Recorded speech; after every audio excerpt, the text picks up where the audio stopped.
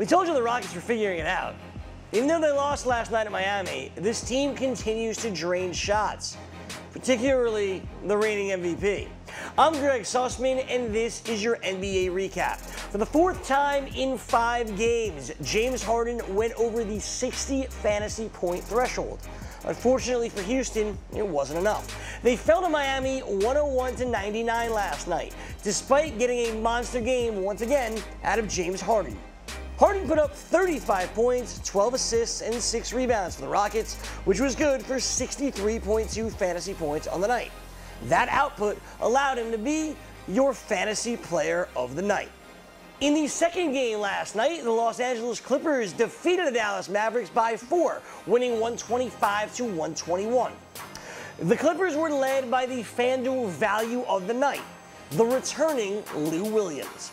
After missing several games with a strained hamstring, Williams returned with a vengeance, pouring in 26 points with 8 assists and 2 steals for the Clippers. That gave him 41.2 fantasy points on the night, and given that he was priced at just $5,200, that gave fantasy owners 7.9 times his value. The Clippers defeated the Mavericks despite a big-time revenge game by DeAndre Jordan and an even bigger game from superstar rookie Luka Doncic.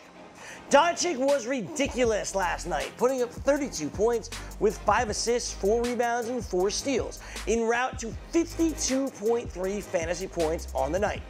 The rookie only continues to get better for the Mavs, and he's well on his way to becoming the NBA Rookie of the Year.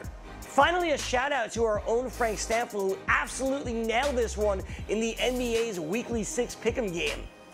You have to pick 6 games a week. He chose this one. He predicted the Clippers would win by 4. And that's exactly what they did.